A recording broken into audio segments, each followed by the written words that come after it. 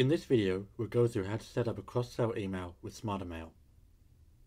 Cross-sell emails are emails that recommend a particular product to your customers based on their past purchases. This is a great way to get more sales for your e-commerce store. To ensure a high conversion rate for your cross-sell email campaign, the product you're recommending should be related to the product the customer purchased. In this example, we're going to recommend yoga socks to customers who purchased yoga pants. To get started, we first need to create a new smart segment of customers who have purchased yoga pants in the past. To do this, we go to the subscribers page. On the subscribers page, we then click on the Smart Segments tab. Here, we will need to set up a new smart segment. We do this by clicking on the blue Create New Segment button. Here, we just need to give the new smart segment a name.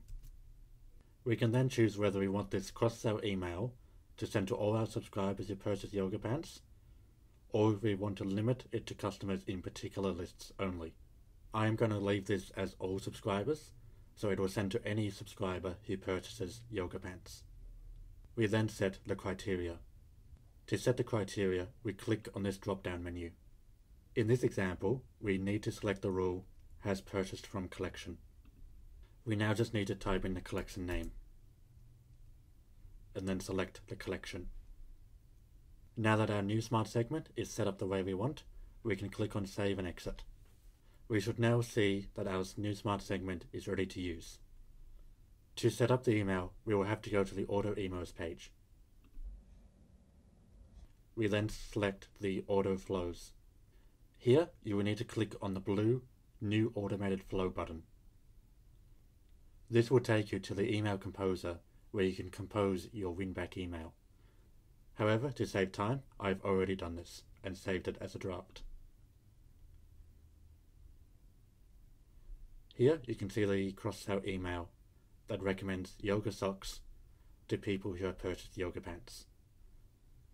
You then just need to select the smart segment we just created.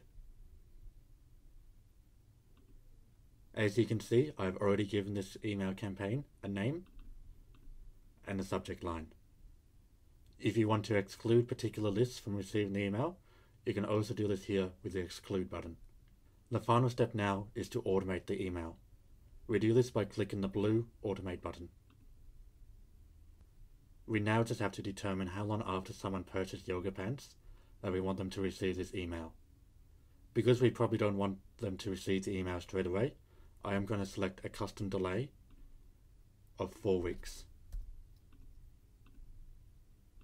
The last step is to then determine whether we want this email to send every time the same customer purchases yoga pants, or if we only want to send it once per customer.